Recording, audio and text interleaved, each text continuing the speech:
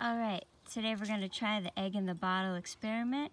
Need a peeled hard-boiled egg, some candles that are lit. Hopefully an adult is around to light them. Don't light them yourself.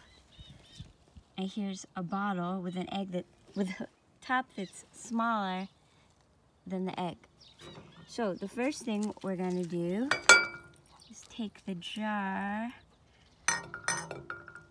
Very carefully we put it over the egg so the candles will stay lit. This heats up the air inside the jar, and what's going to happen is the air pressure inside the jar is going to expand and be different than the air pressure outside the jar. Once the jar is heated up, then we use the egg to create a seal on the jar. And if you watch, woo, look at that.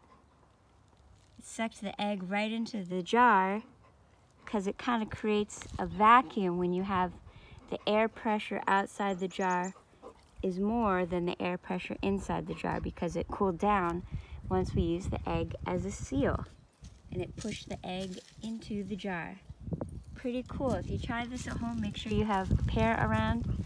You can also do this, the same idea is you can put a match inside a jar, or the other way you can do it is put a lit piece of paper inside the jar, or you can put a jar in hot water and try it that way too.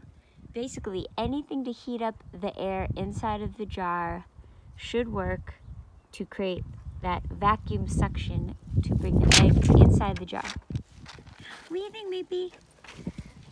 Alright, hope everybody's doing good. Get your happy dogs right here.